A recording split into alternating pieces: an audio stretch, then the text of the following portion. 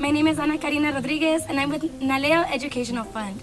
Some of the areas of focus that I base my work include hard-to-count communities like South Tucson and San Luis, Arizona, which are currently experiencing a really low self-response rate due to some of the technical issues that we're experiencing with COVID-19, but also because we know that these communities are heavily dense with populations that include migrants, immigrants, and folks who might not have access to internet and depend on filling out the census based on answering the questionnaire and mailing it back.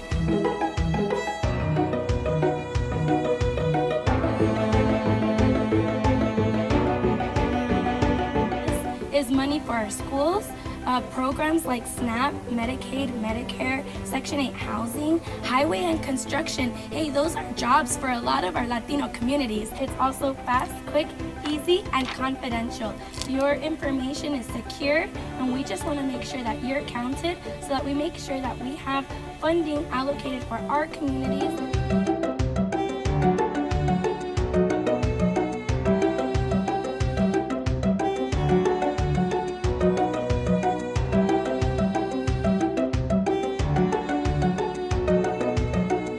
I hope that this was helpful for you.